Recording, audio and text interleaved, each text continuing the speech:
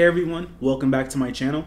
In this video, I want to talk about how to use filters in your Jinja templates. So of course, Jinja is the default template engine in Flask, so that's why I'm using Jinja. If you're not familiar with Jinja, I have other videos on it, so you should watch those first before watching this one. But if you are familiar with Jinja, then this is the perfect video for you. So filters in Jinja are a way to modify variables. So these can be used to take a value, say like 1, and then you can have a filter called add2. So you start with a variable which equals 1, you filter it into add2, and then you get in return the number 3, because add2 of course would just add 2 to whatever variable you passed in. That's kind of a silly example because you probably wouldn't have a filter that simple, but that's how filters work. They're kind of like functions. So you can pass in the variable, and then you can also pass in other arguments along with the original variable in the filter. And then another nice thing about filters is they can be chains. So you can have one variable followed by 10 filters, and the first filter will get applied, and the result of that gets passed to the second filter, and the result of that gets passed to the third filter, and so on. So in this video, I want to just show you a few examples of some of the built-in filters that you can use. And then I think in the next video, I'll show you how to create your own custom filters. So I have open here the template docs, and here is a list of built-in filters. So we see ABS, so absolute value, capitalize, dict sort, group by, join. So just a few different built-in filters here. You can take a look at these. I'll put a link in the description below. So I think I went too far. So I just want to demonstrate a few of these. So I'll pick some at random if I can find where the filters were. I just lost the place. Okay, here they are. So let's just do absolute value first. So let me start up my Flask server. Oh, that's not, it's Python and then filters.py. Alright, so it's on my local host. So there's nothing there because the template is empty. And it's pretty much going to stay empty because for the purposes of this video, I only want to demonstrate filters.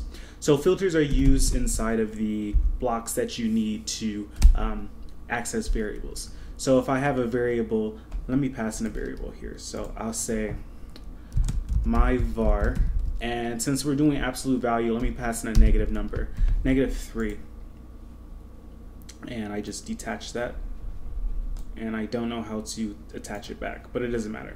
So I have the variable my var, so I'll just put my var there, and let me just save that and run it. And then we see -3. But if I filter this, I would first use the pipe, so just the straight up and down line, the pipe, and then the name of the filter that I want to use, so ABS. And then the result of the absolute value of my var gets returned. So let's see what that looks like. It's simply 3 because the absolute value of -3 is 3. So the way that filters work, let me just write it down here in a new file, is they're kind of like functions. So the example that I just showed you, ABS, think of it as a function that takes one argument. And the argument is going to be called variable.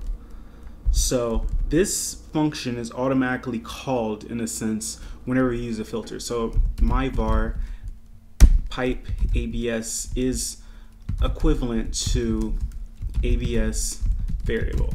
So you can't do this right hand side in Jinja, it won't let you, this isn't valid, but you can think of a filter like that. So my var pipe ABS is the same as this, and if your filter had arguments, then it would be something like this. So let's pretend that my filter takes in 2 arguments, so I pass 2 and 9 as the arguments. This is equivalent to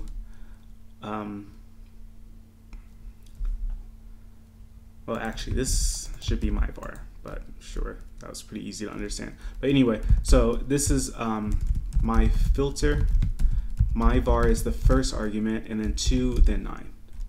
Oops. So you can think of filters like that even though the syntax is like this. So the variable is on the left-hand side, and then any additional arguments are passed like they're in a function. So that's just what I want to show you there so you can understand kind of what they're doing when you call them. So ABS, let's try a different one. Let's try capitalize. So it says the first character will be uppercase and all others lowercase. So instead of my var being 3, let's say my var is my name, Anthony. So it's all lowercase. So I'll pass in capitalize, and I didn't spell that right. Capitalize. Well, first let me just run the variable by itself. So my var, so Anthony is all lowercase, and then I pass my var to capitalize, and now we see the A is capitalized. And if I change this to be just mixed case, so the H, the O, and the N are uppercase, let's see if it makes them lowercase. Yes, it does. Okay, so that's another very basic filter. They're all fairly straightforward. You can just think of them as simple functions. None of these things here are complicated, so I don't want to demonstrate all of them. I'll just do a couple more. So let's do pretty print. I really like that one for some reason. So I'll do pretty print. It says pretty print a variable, which is useful for debugging. So typically you'd want to pretty print something like a dictionary. So let's say my dictionary is going to be hello, and then world, and then I'll have another key, second key, and then I'll have the number 2. So that's my var, and first let me pass my var without any filter, and it looks like that. And let's see what it looks like when I pretty print it. So p print is the filter.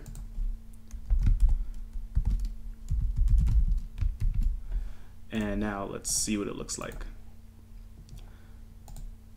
Looks exactly the same. So this is one of those things where it depends on the context that you're using it in. Let me quickly try to think of an example where pretty print would be more useful. So let's see. Dictionaries, list. Let's see what it does in a list.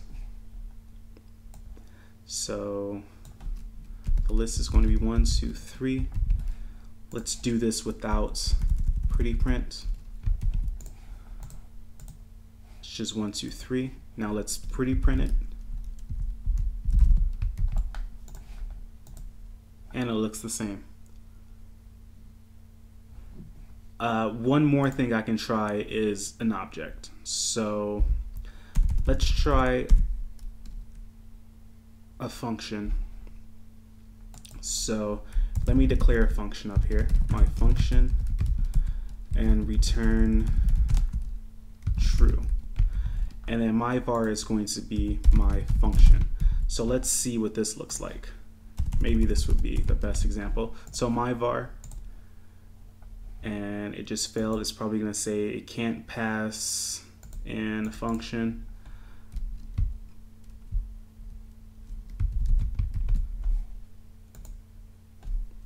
Run it again, hit refresh. It says true. If I pretty print it, it's still true. So I guess I can leave that one as an exercise to the viewer. Find something that is useful to pretty print, because in most variables are going to be fairly simple, so you can just print them as variables. But I'm sure pretty print could be used for something. I kind of got excited when I saw that filter. I thought it would be really cool, but I guess not. But all these filters are very simple. So just look at these, look at the docs, and like I said, I'll put this in the description below. and you can play around with them because they're straightforward. So that's all I want to cover in this video, how to use filters. If you have any questions about filters, just leave a comment down in the description below and I'll get to it. If you like this video, please give me a thumbs up, and if you like my channel, please subscribe. So thanks for watching this video. I'll talk about how to create your own custom filters in the next one. Thanks again.